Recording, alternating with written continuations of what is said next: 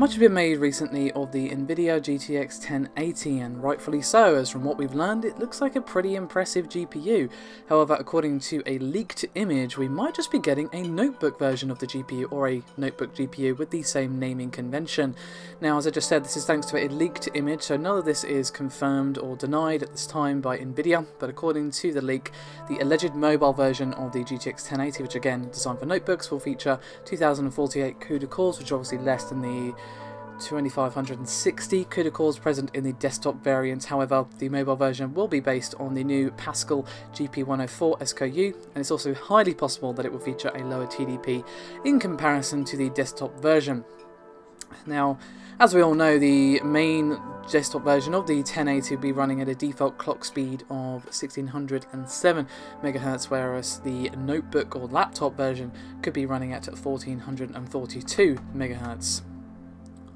Sadly, this particular image did not give us the boost clock details, but smart money is on the fact that it's obviously going to be focusing on battery life. There's not going to be a significant amount of difference between the core clock and the boost clock. Also, if you have a look at the image, you'll notice that the mobile version has unsurprisingly a lower memory bandwidth at 256 GB per second rather than the 320 GB per second of the desktop version. Now, this does of course lead to questions about what type of RAM we could be having, so it could be entirely possible that the mobile version will be having a GDDR5 rather than GDDR5X, but of course that is pure speculation at this time.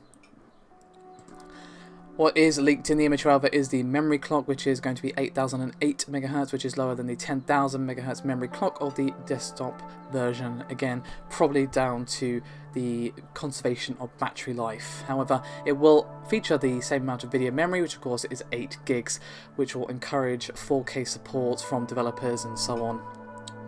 It also has slightly less TMUs, 136, however it will be still of course using 16nm FinFET.